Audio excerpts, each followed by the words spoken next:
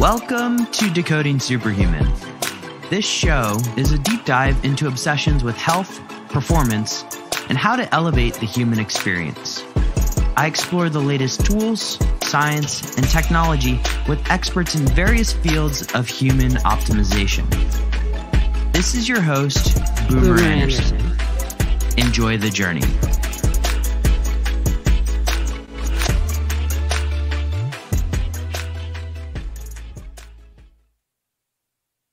Today on the Decoding Superhuman podcast, we are talking protecting the asset. How many projects can you really handle? And essentialism with New York Times bestselling author Greg McKeown. Greg McKeown has dedicated his career to discovering why some people and teams break through to the next level and others, frankly, don't. His work is summed up in the book Essentialism, The Disciplined Pursuit of Less. It's a New York Times bestselling book as well as a Wall Street Journal bestseller. And McKeown is the CEO of McKeown Inc. His clients include, and this is a pretty impressive list, Adobe, Apple, Google, Facebook, Pixar, Salesforce, Twitter, and basically all of Silicon Valley. His writing has appeared in places like the New York Times, Fast Company, the Harvard Business Review, Fortune, Huffington Post, Political, and many others. What did we get into on the show? Well, let's start with a confession. At this point, or at least when this was recorded, I was pursuing way too many projects, all within this framework of elevating the human experience through health. I thought I was doing quite well, but in fact, I was pushing things along at really a micro pace, and this conversation could not be more timely in my life. We talk about how to select projects, what it means to actually protect the asset, the value of sleep, white noise machines, how to say no to people, and a lot more. Perhaps one of my favorite conversations on the Decoding Superhuman podcast, and that's because, well, it was essential in my life to have at the time. You can find all the show notes for this one at decodingsuperhuman.com/essentialism. When I think of images that capture the word essentialism, the first thing that comes to mind for me is a carry-on bag. Because whatever you put in there is absolutely essential to your life. Now, when airports open up again and I begin traveling all around the world, the essential workout equipment that will be in my bag is the Be Strong blood flow restriction device. I've been fascinated by blood flow restriction training for a very long time, and the guys at Be Strong did some really cool innovations on the technology. I use it just about every day, high reps, low number of sets, a few exercises, and in 20 minutes, I have a fantastic workout, which I know is triggering an anabolic response. And who doesn't like that, right? So if you want to get your Be Strong blood flow restriction device, head on over to Go Be Strong, that's G-O-B, as in the letter B, strong.com, and use the code BOOMER, and you're going to get yourself a nice little discount. All right, shout out to Triplet Tom who left this 5-star review. And it's long, so I'm going to take pieces of it. But Triplet Tom, my heart goes out to you, man. This was amazing. I've been listening to Boomer Anderson ask very probing questions to the guests in Decoding Superhuman for about a year. It is time well spent and always provides some knowledge, some pearl of a great price. And that helps me towards being a superhuman as best as possible. Triplet Tom, thank you for the review. If this podcast grabs you in a good way, I would encourage you to head on over to Apple Podcasts, as it's called now, or wherever you listen to podcasts, and leave a 5-star review. Who knows? Maybe I'll read yours off in the future, but also I just love reading them. So thank you guys, and let's move on with the show. Greg, welcome to the show. It's great to be with you. Today, and you and I were discussing this beforehand, this conversation couldn't come at a better time in my life. And I think there's a number of people listening to this that will benefit. But perhaps attacking the essentialism right off the bat, how does an essentialist view social media? as a really powerful tool that you want to be able to use, but not be used by. Mm-hmm. I would say social media makes a good servant, but a poor master. Mm-hmm.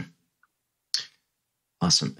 Before we go into so many questions that I have that I alluded to, I think it's worth defining essentialism. And in some ways, I've had people in the audience, when I polled the audience, ask, the question of essentialism versus minimalism, because minimalism is very much the rage among the hipsters these days.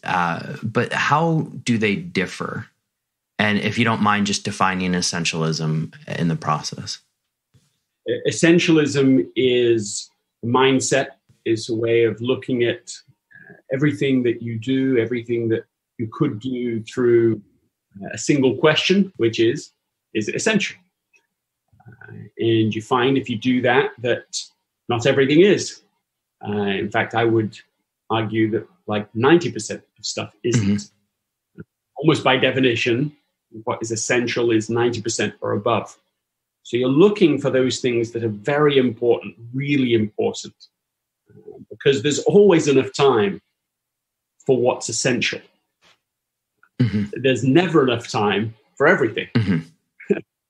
So you're looking for the things that are highly valuable, highly important, and then to try to reduce or entirely eliminate everything else.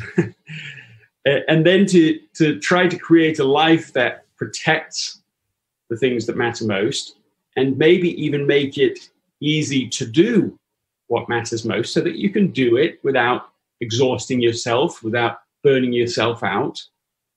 And you can continue to make a higher and higher contribution, but in a way that's sustainable. Really, this is what essentialism is all about.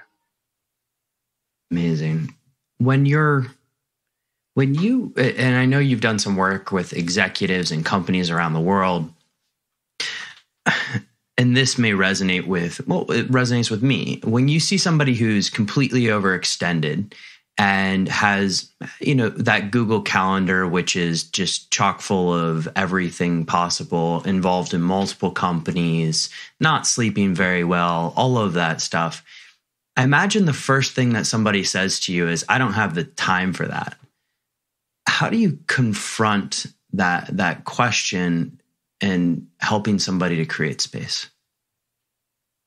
Well, I remember, the space to figure out what really matters. That's what you're saying, that they feel like they have enough time to do that because they're so busy reacting, to what they, to all the non-essential stuff that's already coming at them. I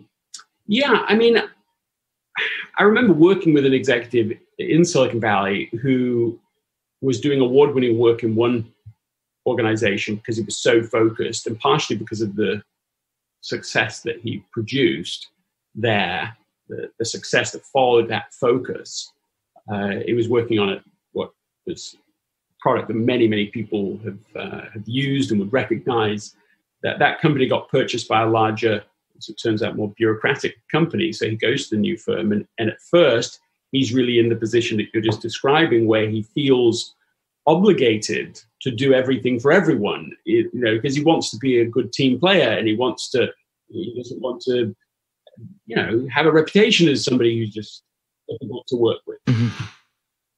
So he, at first, is going to every meeting, he's on every email chain, and his stress is just going up as the quality of his work is going down. And here is this top performer, top talent. Literally, we can prove it. That's his record. And suddenly he's not. Mm-hmm. He's plateauing his progress. He's almost starting to burn out. And he began a thought experiment. And the thought experiment was, what's the very best use of me? It's the highest and best use of my time. And as soon as he started that, he thought, well, being invited to a meeting isn't sufficient reason for going to it. Mm-hmm. And it doesn't mean you start saying no to everyone and everything, but suddenly he was just holding up the criteria. He's using a new lens. And that's what I would recommend for a busy executive, is to just, I'm not even saying transform everything at first. I'm not even saying take a week off and think about your life. And so, I mean, those things could be useful, but I'm just saying hold up a new lens. Just question it as you're going through your normal day, as you're going through your normal set of emails, your normal meetings, your calendar stuff. Just hold up this question. Is it essential? Is this next thing essential? And so that you start to become aware of what is and what isn't. What happens to him is that he said he got his life back. That's his summary of the experiment. He was able to eat dinner with his wife every night uninterrupted. He was able to go to the gym every night.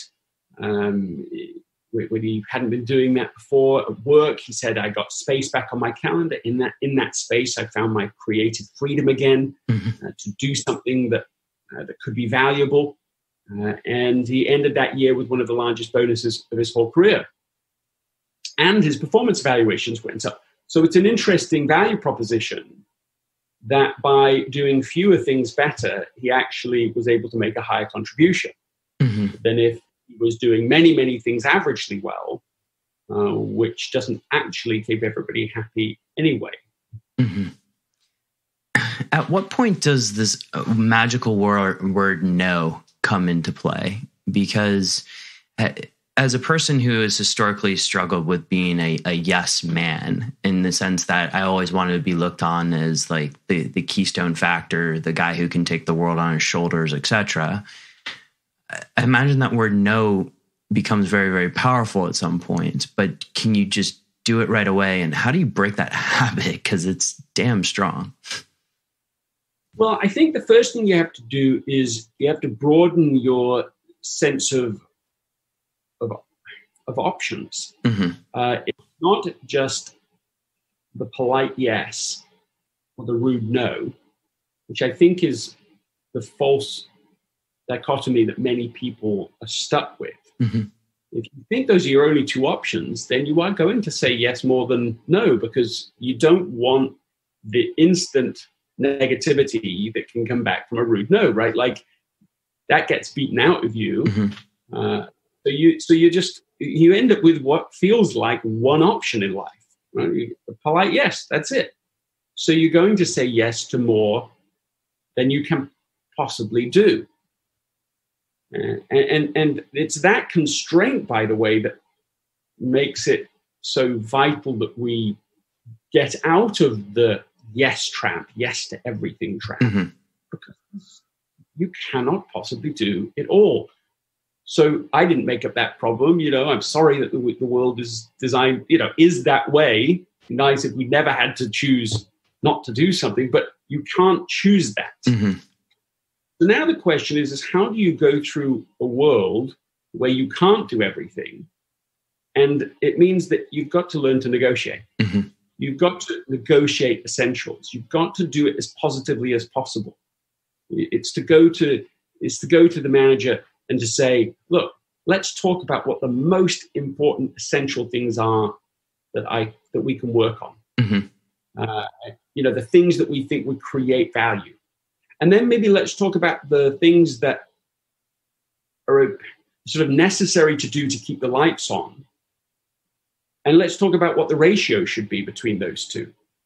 So now you're having a conversation, a negotiation that is positive in nature. And everybody is incentivized to participate in that, because you don't want, no manager wants their people working 100% of the time on the stuff that just is keeping the lights on. They want to have a percentage of their time doing the value add stuff, doing the things that can take you forward. And so I think it's really about a negotiation so that you can make sure you are working on the right things, not just more things. I love that. It resonates very, very well. When you get to this space, and in preparation for this interview, I've tried to create more space and sort of looking at my own existing obligations. you do have existing obligations, and then you look at them and you say like, shit, that's not essential. Or that doesn't grab me in a good way. Do you just tell people to break their existing obligations, or how do you, it doesn't seem to me as an easy answer. Like, how do you get through that? Should I just roll up my sleeves, get these existing obligations done, and then be a little bit smarter in the future? Or how do you deal with that in an executive sense? What's an example of something that you've looked at and got? That could be, so by way of background, I have my hands in a couple of different startups, and I love strategy, business strategy. There are certain things that in startups that you don't like to do because, as you say, keeping the lights on is important. You have a burn rate and you still need to do those things. So that could be anything from sending emails to certain suppliers to, quality control, for instance, in certain instances, like doing quality control of a product. How would you look at that? Yeah, I'm pushing for the specifics because that the specifics, the clarity is what helps us to, I think, evaluate how best to go forward. Mm-hmm. In the example you gave, part of me senses, but you probably don't want to get into all of this. You can if you want. Well, part of what you're saying, I sensed in your body language a feeling of like, yeah, I have probably, I got these two different stances, a couple of different stances. What that said to me was, I've got quite a lot going on underneath the desk, like underneath here. Up here, smooth, down there, there's quite a lot packed into that down there. Mm-hmm. And maybe too much is packed into there. Yeah. And so if too much is packed into there, then it's not just should I do this task today or not? Mm-hmm. It's a strategic decision, a strategic trade-off where you actually look at all the stuff that's stuffed down there that we're sort of trying to keep at bay, and we actually say, well, what if we didn't do all of these things? What if we did say, that this no longer meets, this is no longer meeting the need that it once did. This is no longer something that is worthy of my investment. Mm-hmm. And at least having that, again, discussion and negotiation, not just saying, I said yes once time in the past, therefore I've got to say yes every single day forever. Mm-hmm. And so that's what's got me curious about your question. Your counterpoint is a very valid one, right? Like there's a lot of stuff below the surface, and it does beg the question, like maybe there's too many plates up here in terms of how do you maybe how do you back away from one of the plates entirely? Shoot the plate is all right. We'll go with that. How can we remove this? I mean, you're right, because it's a sort of inherently violent idea. Is there a gentle way to say no, mm-hmm. which there is? Mm-hmm. And that doesn't mean that a gentle no, a polite no, even a negotiated no, does not mean everybody will be happy. Of course. But saying yes to everyone and everything doesn't produce an end state where everybody is happy either. Mm-hmm. Mm-hmm. So it's a false thing to go, well, I don't want to negotiate out of this team and off this program and out of that commitment because someone might not like it. Yeah, well, people aren't going to like you when you're burned out. It's a very, very true point. People aren't going to like it when we half commit to things and fulfill, in this sort of very absent form of commitment either, mm-hmm. where we say we do it, but really our heart's not in it. So we can remove the idea of, okay, keeping everybody happy. That's just a big con. We're not doing that. Mm-hmm. And instead come back to this idea, what's the most important thing we can work on? Let me give you an example about this if I can find it. Somebody laminated this for me recently. This is a note that I had in my pocket one time, and I was sharing it with someone, and they said they literally took it and they said, I'm going to go laminate this right now. It's a note from my daughter. Mm-hmm. I'd been trying to persuade her to read a book on this day. Mm-hmm. She loves to read constantly. But she didn't want to do this. She was pushing back. No big argument, but she slipped this note under my office when I was in my next meeting. I just want to read it to you. She's 14 when she wrote this. Mm-hmm. I already expressed my unwillingness to read this book, but I'm willing to make a counteroffer. I am not willing to read it all in one day today, but I'd be happy to explore the possibility of reading it in the future over the course of a few weeks. I believe it would be best to wait till the end of my literature assignment. If you would like me to read this book in place of a separate assignment and over the course of a few weeks, I'm sure that can be made possible. Wow, your daughter's 14 when she wrote that? Yeah, she was. And I just think that illustrates, maybe better than anything else I could say about the importance of being able to negotiate this, to be able to have this conversation, mm-hmm. to be able to have the courage and the compassion to be able to explore what's the right way forward. Mm-hmm. And if you can't have that conversation, if you can't, then you should at least admit where you are in a relationship. Mm-hmm. And that could be a comfort issue or comfortable with yourself, I guess, really. Yeah, it depends what it is, but it's the psychological safety to be able to explore not doing something. Mm-hmm. My wife, this is a very first world problem example, but my wife, Anna, has from when she was very young, wanted to have horses. So she spent years, mucking out stables and barely getting to ride. But it was always sort of one of the things that we wanted to do, and I wanted to make possible for her and for the children. And so we moved, and we into an area in order to be able to have horses. One of the several reasons, and we got them 2 horses, and there's lots to applaud about that. Mm-hmm. But over time, certainly for Anna, because she was the one that was putting in the energy, the cost-benefit analysis seemed to be such that, the joy that I was hoping to receive from this feels pretty minimal. Mm-hmm. But it was very hard to get out of it, partially because every time she would express this to me, I would say, I think we can make it work, because I'm trying to help fulfill this, this decades-old pursuit. Mm-hmm. And really, I couldn't hear it mm-hmm. Properly.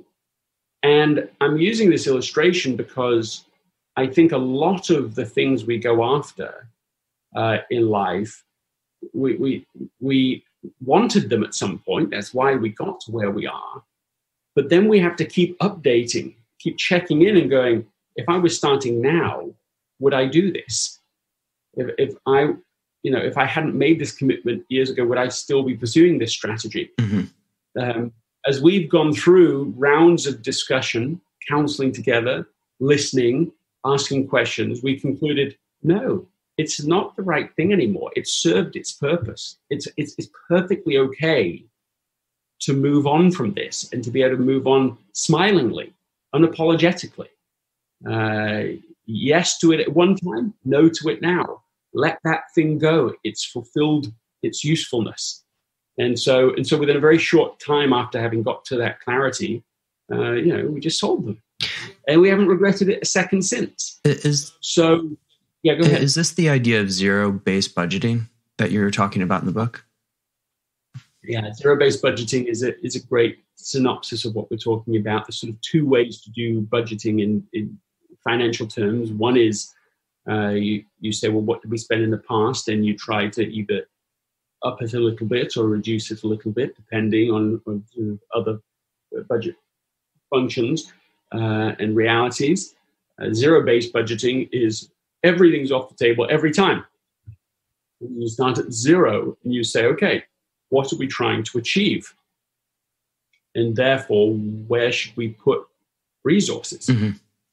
That's true. It's a literal, way of doing financial budgeting and financial controls, but you can do it in your life as well. Mm-hmm. You start over again, repeatedly. What would I start if I was starting now? So instead of trying to whittle away at things, or one less thing here, one less thing there, you just start at zero.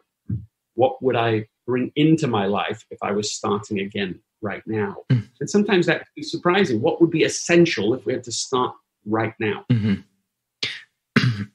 Is there a danger in asking that question too frequently, in that you may, let's say you have a couple of tasks that could be tied to a greater purpose, but in that moment, you're like, well, damn, this doesn't seem essential to me.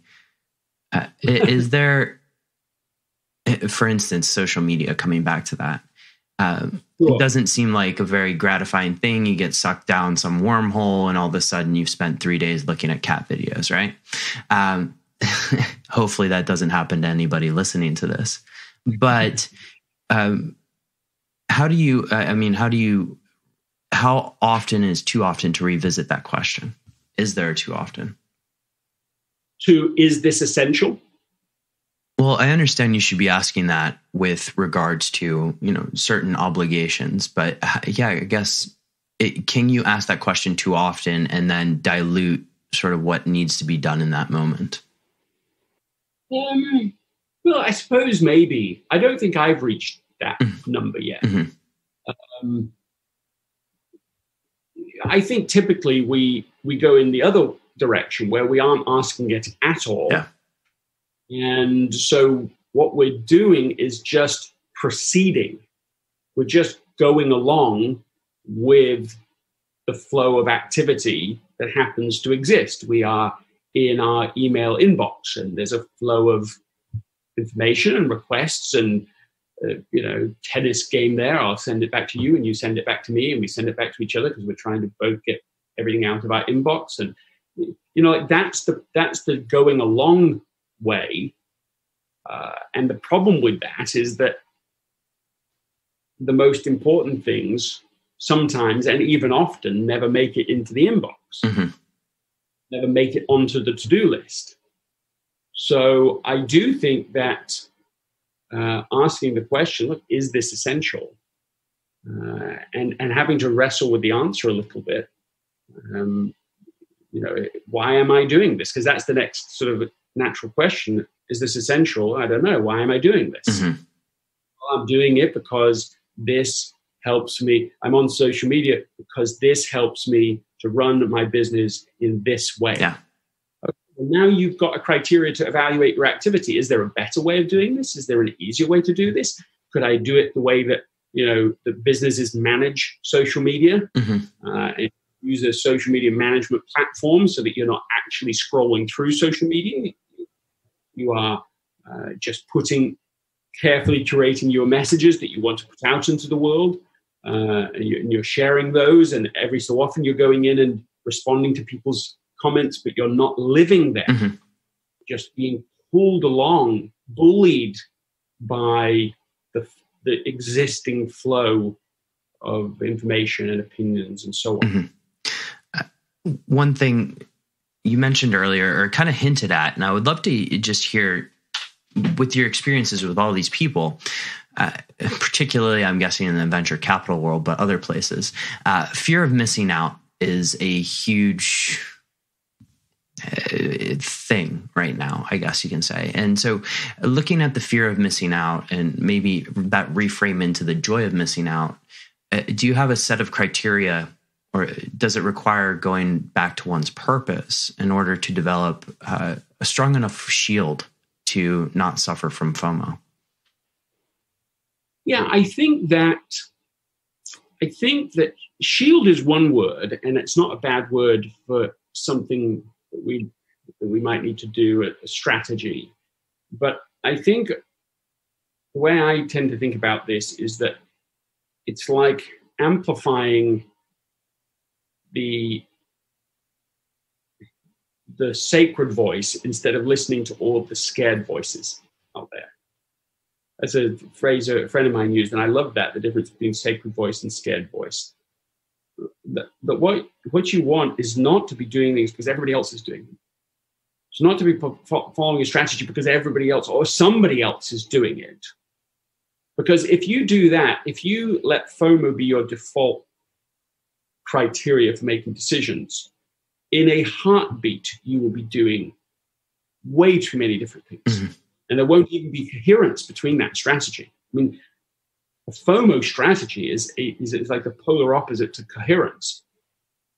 It's chaotic, it's noisy, it's everything. It's just trying to do everything that anyone's doing. Mm-hmm. Oh, that person is successful doing X. Oh, well, I'm going to try and do that. That person's doing, and you're trying to follow all these different tactics and all these different. Well, yeah, it worked for them because they made different set of trade-offs. Are you willing to make all of the trade-offs necessary to pursue that strategy? Then fine, and pursue that. But don't try to do everything that everyone's doing and call it like a coherent strategy. Mm-hmm. Instead, get quiet. What is it that you feel pulled to do? I was talking to Tim Ferriss recently. He made that distinction. For him, at least, the language that he doesn't want to be pursuing a mission. He wants to be pulled into a calling, mm-hmm. something that's calling him forward. I think that's pretty good language for the distinction. What are you feeling, and I don't mean pulled by the crowd, I mean pulled within. Mm-hmm. To pursue, and let that be your guide, and do the necessary things to prioritize that, because I really think that our highest priority is to protect that ability to prioritize. I love that line in the book. When I was going through it this morning again, that line probably is something I'm gonna. If I were to get a tattoo, I would tattoo that. But that's an essentialism tattoo. There we go. So that decision framework then. So when you're going through this and just giving people listening sort of an operating framework, if you will, to evaluate, that calling is very difficult for people to understand initially or even have. Or for some people. But what other steps in that decision framework do you have that are, well, I guess, essential to your decision making? One thing I think is very helpful is to think of your life in three parts, sort of concentric circles. The most important at the center and moving out. The center is to protect the asset. Mm-hmm. The very red hot center of that circle of protecting the asset is this ability we just described, the ability to prioritize. So I think about that as a sort of navigational intelligence, a spiritual capacity, a wisdom center that you start to use to be able to make sure everything else is put in its correct perspective. Mm-hmm. So protect the asset is first. That includes physical health, sleeping, making that a priority, making that, recognizing that that's an investment in your ability to make good use of tomorrow, mm-hmm. Make wise decisions there. So all of that's within protect the asset. Right now, of course, that would include things for mental health. Mm-hmm. So there's so much, the rise of anxiety is enormous. But there's all sorts of things we can do, like reading wisdom literature every day. My first thing every morning. Do you have a favorite there? Because I was looking at the list you gave, and it reminded me a little bit of what I read more at night. But do you have a favorite sort of wisdom literature that you go to? Yeah, putting scripture aside, which really is the first thing I go to, I think that it just needs to be classics. Mm-hmm. I could say something like Anna Karenina, or William Wilberforce's biography. These are William Wilberforce's biography is when I just began. Mm-hmm. It's something that. So it's not a single source, but these are things that help raise you above all that noise that's coming in. Mm-hmm. I certainly think in terms of protecting the asset, that first circle, you want to get your head out of the news. Mm-hmm. And I my undergraduate was in journalism. So that hurts in a way to say that. But so often what is described as news now is really, somebody tweeting about someone, tweeting about somebody. So news has become so reactive, it's like gossip. So then we're prioritizing news to be able to make sure that we're useful in society and we're aware of what's going on, but we're not going to get it from this source. So I'm not saying maybe go to zero, but I think we could turn that way, way down right now. News is full of very anxiety-inducing, which I think has like zero value. I mean, increasing anxiety when somebody's already anxious has zero use to it. So this is all within protect the asset. That's like circle one. Circle two is family and the relationships that matter most to you. So it's a small inner circle of people. And it's making sure two things. One, that you can provide for them, that you can be there for them in that way, but also that you maintain and build strong relationships. So it's a secondary protect the asset, actually, because it's protecting the culture and making sure that you're building reserves into that culture, positive culture. That's a priority. That to me is where I've been investing. As soon as I'm outside of protecting my own asset, I'm investing in maintaining a positivity in my family culture.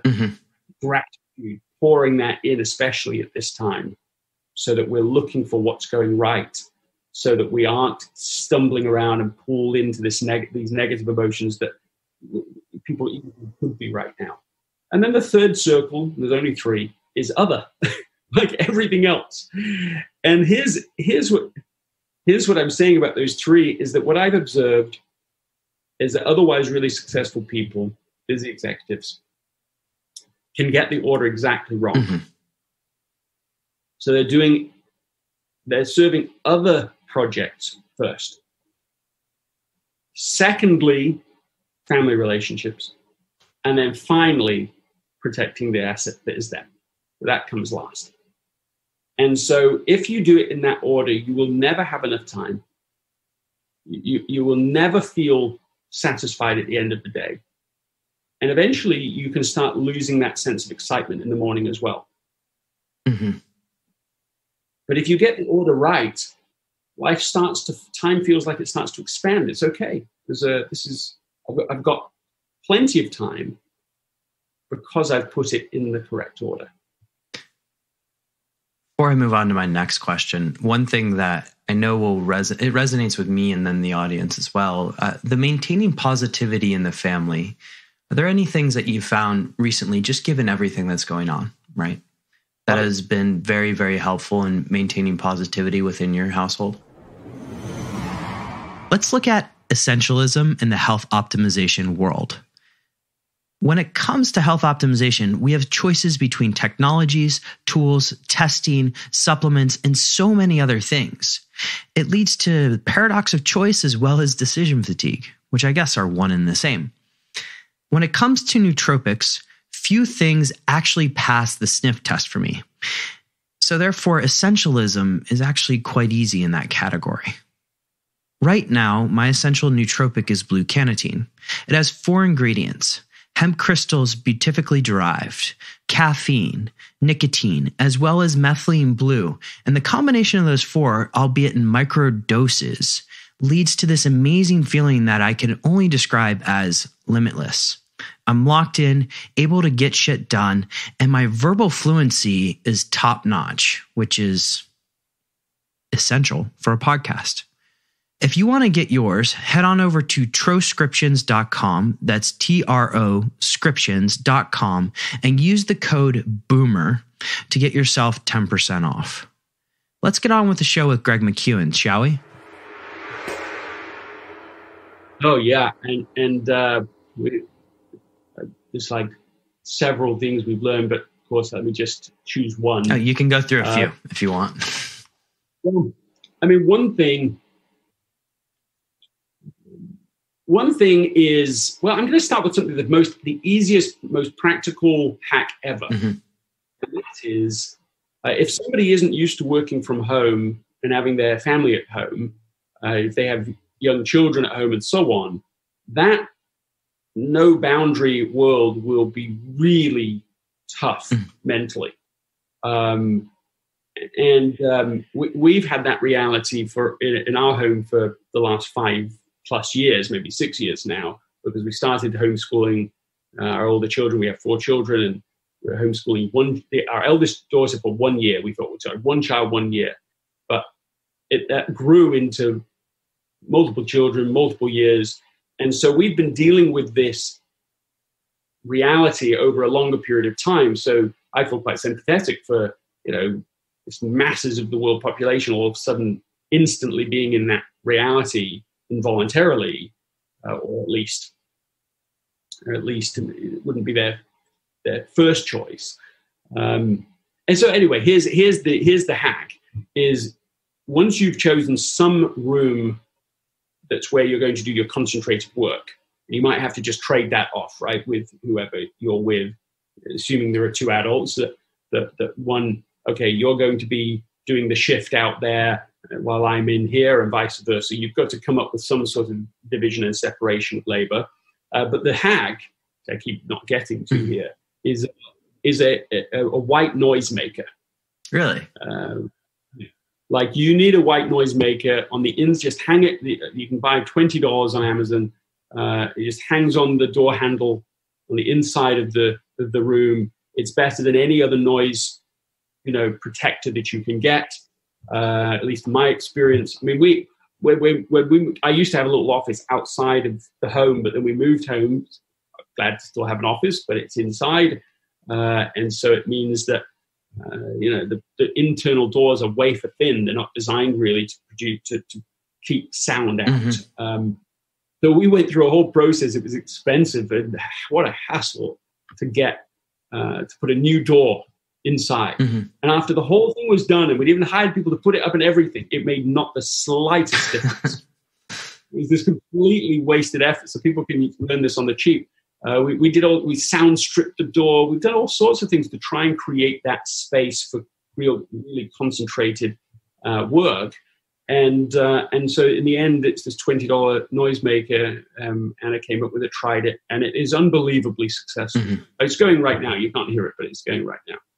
And as a result, none of the perfectly good, reasonable sound that's going on outside of it is of any consequence. Mm-hmm. Our children play together. That's what I want them to do. It's very rare that I have been personally interrupted by some negative sound. But this just means that I get to focus here. When I go out there, I can be focused there. Mm-hmm. It's a small thing, but I tell you what, in fact, everyone I've had do this or sent it to, I've sent it to some people too, and they've tried it. I get the same feedback about it. It is, you just don't believe it's going to solve things, but it's a fabulous little thing.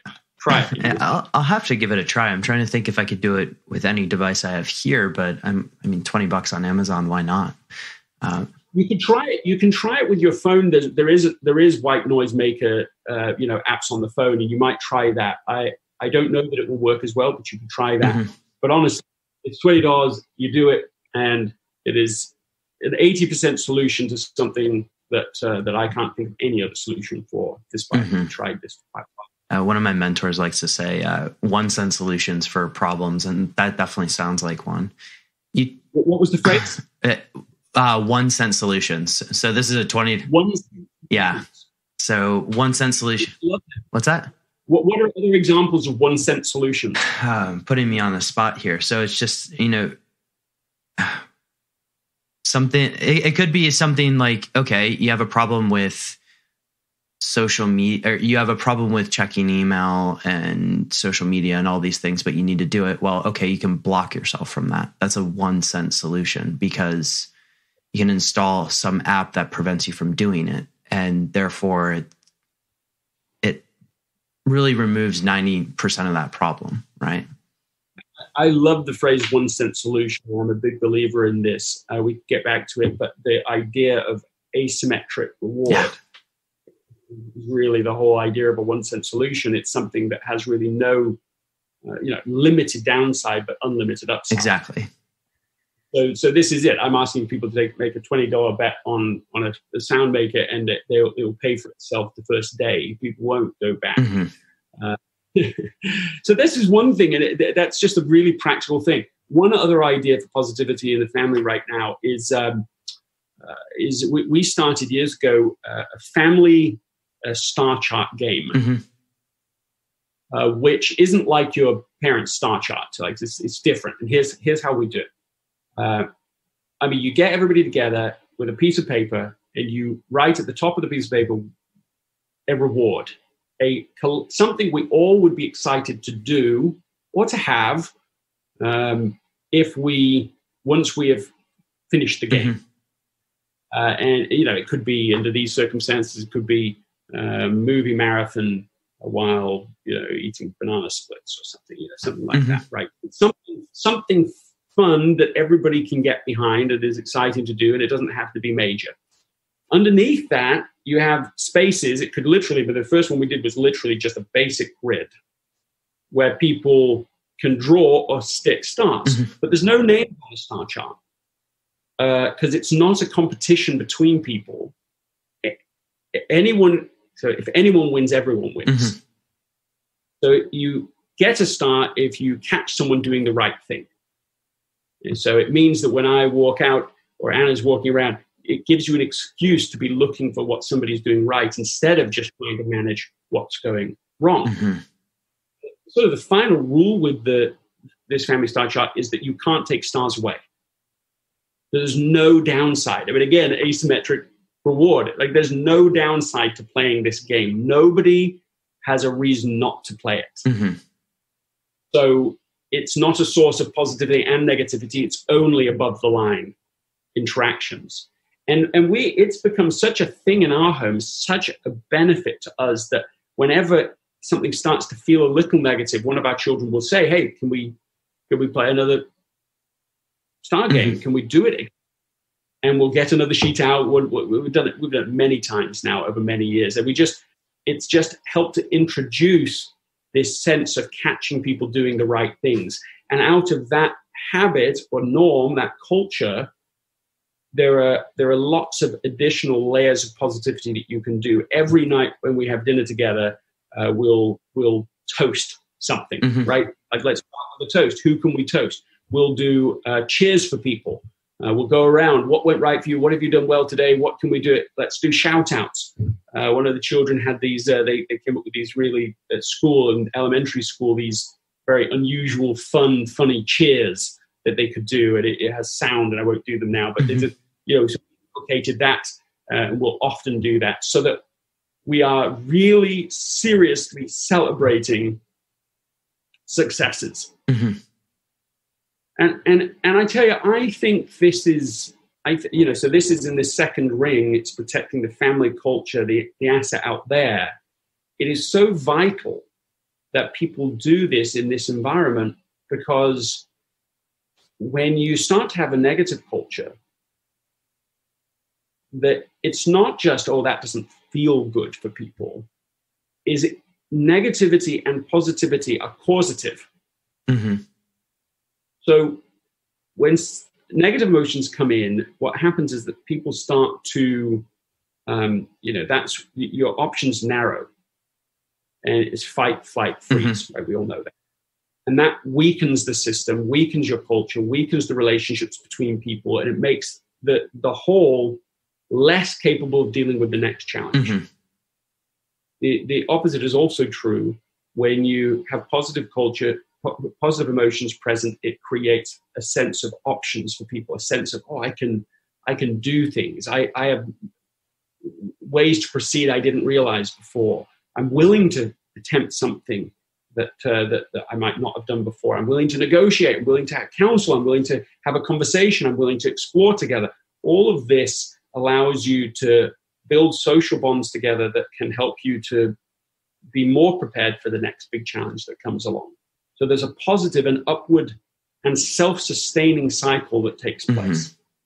I love that. Which I think is key as you then move into the third and final area.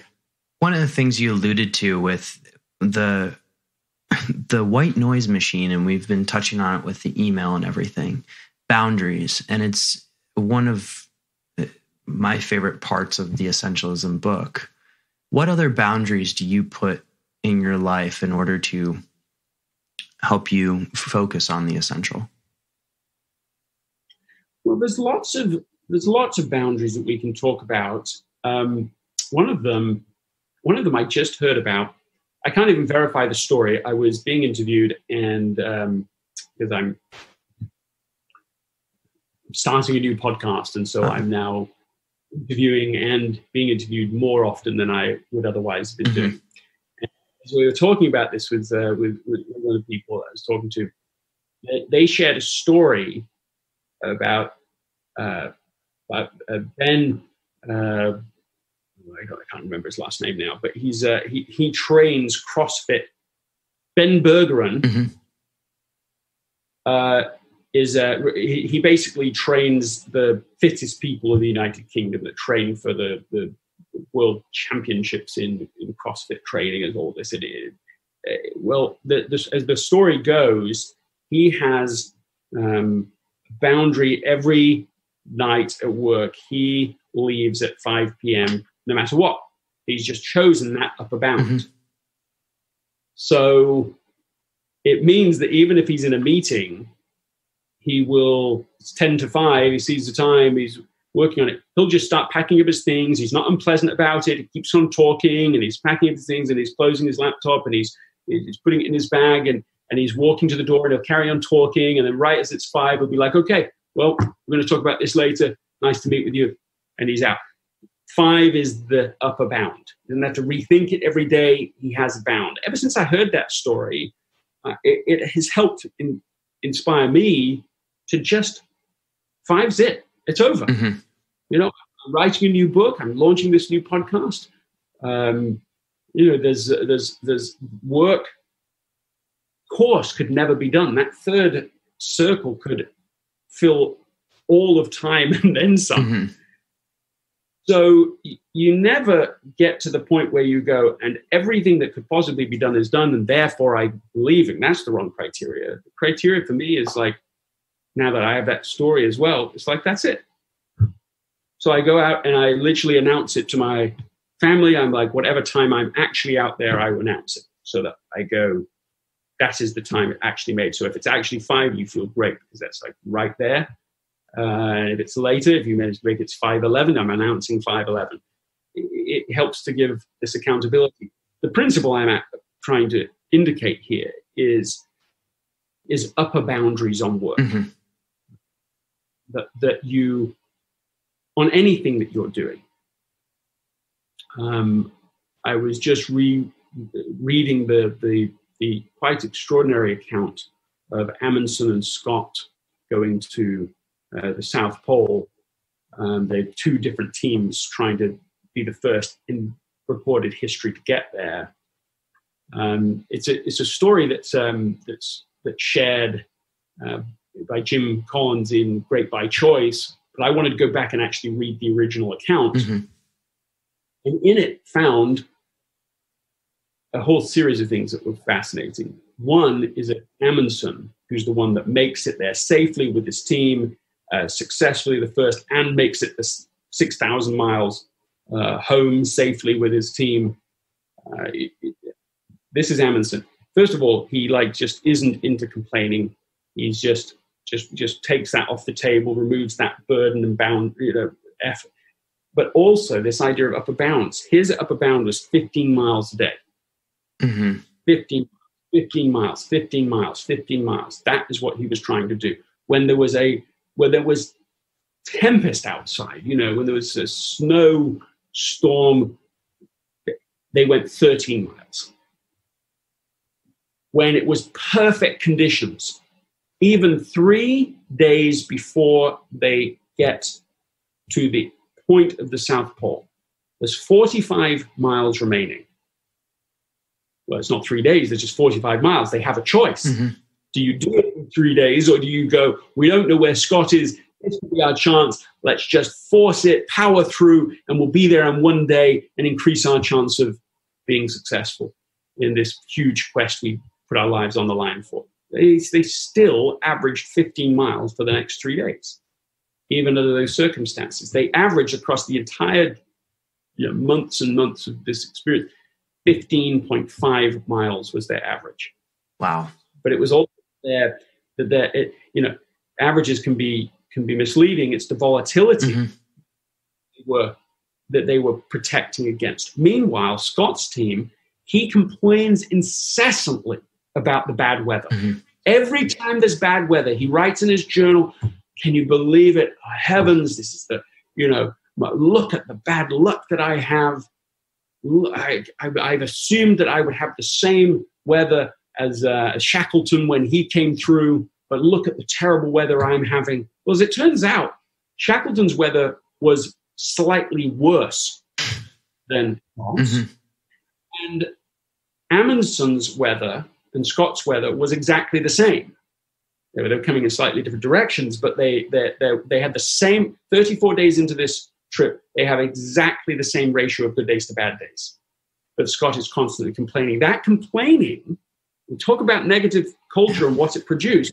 That complaining had a causative effect. What was the causative effect?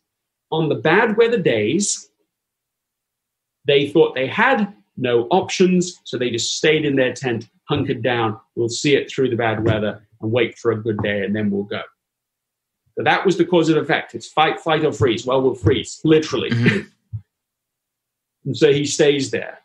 On the good days, when the weather's great, they try to go max out, power out, all out effort, and it exhausts them, further exacerbating the volatility of their journey. They go further and further on the good days, but they have less and less energy on the bad days, so they just stop through the bad days. As a result, they arrive way later than Amundsen's team, so they realize that they have failed. They're exhausted as they arrive. They're depressed, of course, to find that they failed. On the way home, there's this race to beat winter because it's taken them so much longer, and eventually all 5 members of the team die on the way back. I mean, it's a fascinating story. And I think the whole principle of upper and lower bounds is what's at stake here, what we can learn from it. Incredible. Essentialism, in terms of tools to get started, one of the insights that I took from the book was the kind of necessity, at least in starting, to have a journal. Is there anything else that you would recommend people to carry with them, tools you found helpful along the way? Yeah, I mean, the journal is non-trivial, so let's just at least pause on that. I mean, upper, lower bound, write 1 sentence a day, never less than 1 sentence a day. And for the first months, never more than 5 sentences.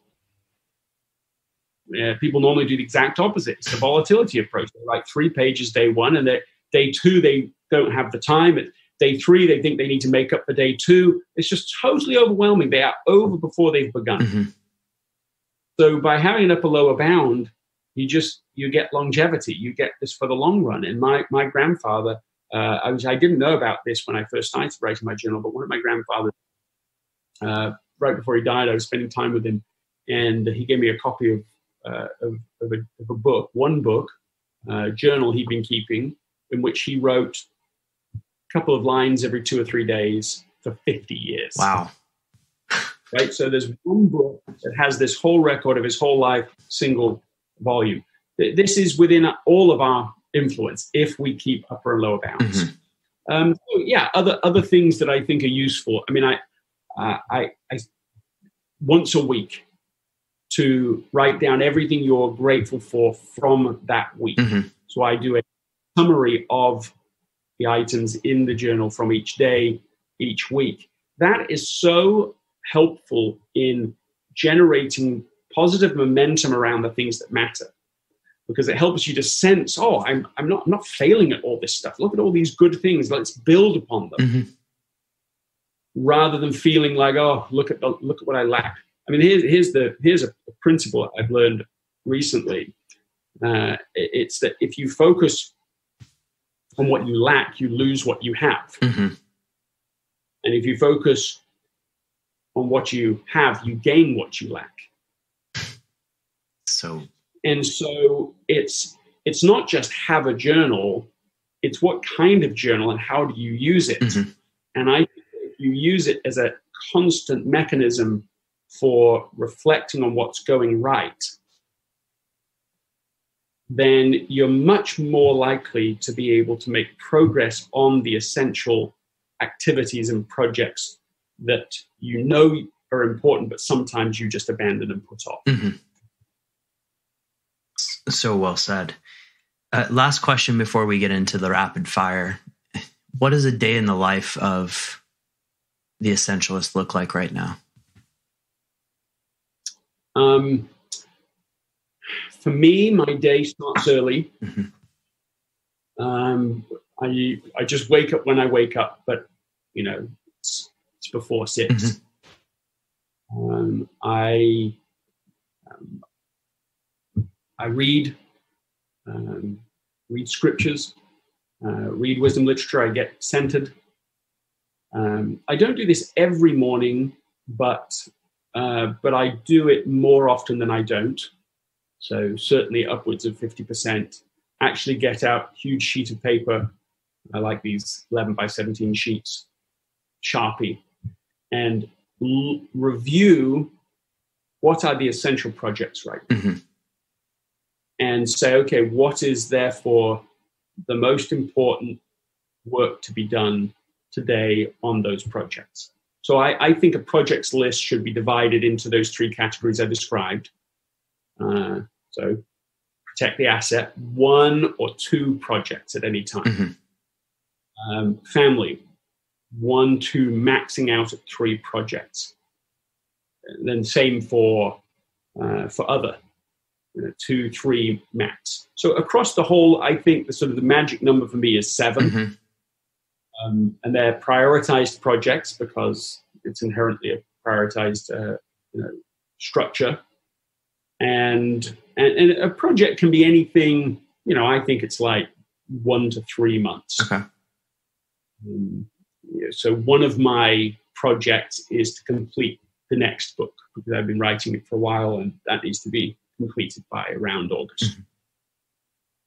So that means every day, as I'm making my list, I will look at that goal and say, okay, what's the next thing I need to do? And my rule of thumb, upper boundary for that task is to write 2 rubbish pages. Because absolutely everything you write starts rubbish, right? Like you have to have the courage to be rubbish. So that would be an example. But I'm doing it through the 7 projects on my list. And so that means that, really before I'm getting into any email or before I am, or any of the other reactive things, I am looking at the essential projects list and getting myself centered for the day. In an ideal day, and it isn't always this perfect, but in an ideal day, that list that I've made is effectively my done for today list. Meaning, which is a little different than a to-do list, done for the day list means if I do these things, I will feel satisfied that I've done important work today. And that's the test of the list. So once you've made the list, it's looking at it and saying, okay, well, if I do those things, will I feel good about today? Or will I really just go, oh, these things over here stressing me out and not getting to, like, what is the list that will leave you going, okay, good. Another, essential day lived. And so anyway, that's kind of the work of it. My exercise routine has been varied under these circumstances, but actually tennis is my default. I like to play, especially with my son, who was when we started to hardly play, but he's become very, very, very competitive now when we play. Turned 14. And so that's, I'm trying to select activities that,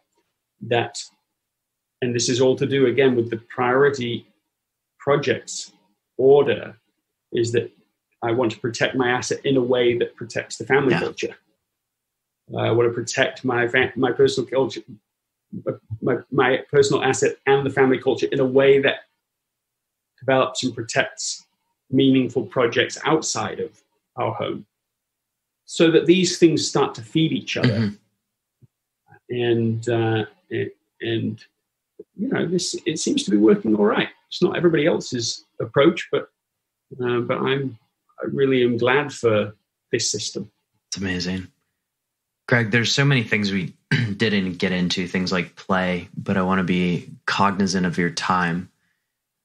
Final 3 rapid fire questions for you.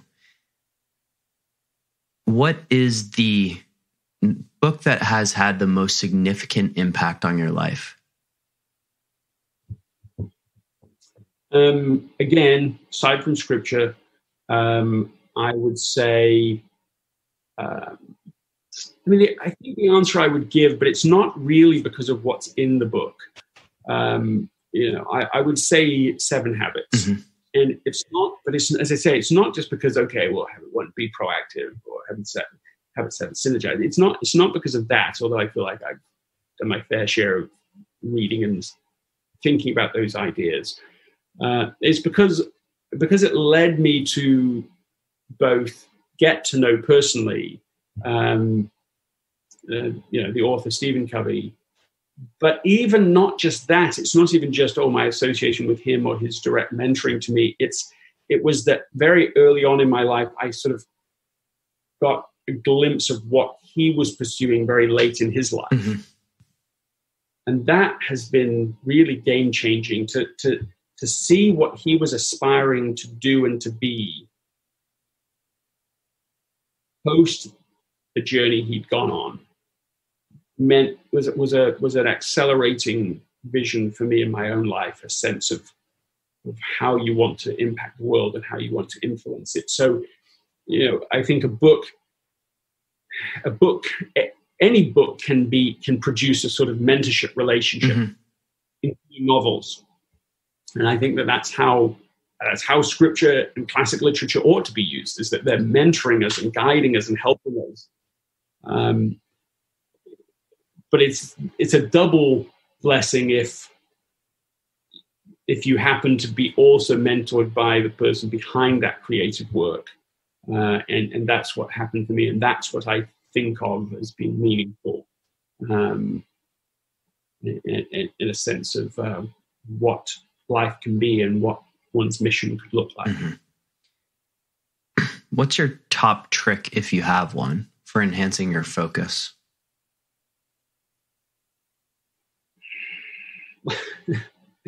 Do something you want to do. Well, I guess I'm talking to the Essentialism guy. It's kind of maybe I'll replace this. Go ahead. No, don't replace it. Do what you want to do is a perfectly reasonable answer to that question. When you try to do stuff you don't want to do, your focus isn't going to be very good. Do what you want to do. Figure out what's in you that's uniquely in that, and I don't mean selfishly want. What's in you? What gives you a clear, burning yes? Excited to get up in the morning and do it. Writing right now, and it's not always like this. There's definitely a range for me, but writing right now every day is easy. It is a pleasure. I want to do it. It's a nice sweet spot, actually, because it isn't, as I say, I can't say it's always like that, but it is right now. And I think, I don't need, seriously, right now, as in, when I say right now, I would say like the last month, for sure, I have not needed any help whatsoever with not checking news, with not checking. It doesn't matter. I don't care. I am passionate about what I'm doing. It's a clear yes. We're pulled into it. Passionate's not even the right word, although it is true, just sort of overdone. You want to do this. So I think sometimes a focus problem is if we're just trying to do the wrong things. I mean, how there's a phrase I just came across. I love this, right? Like, can you push a boulder downhill? Mm-hmm. Right? Like, I don't want to push a boulder uphill. We have to, right?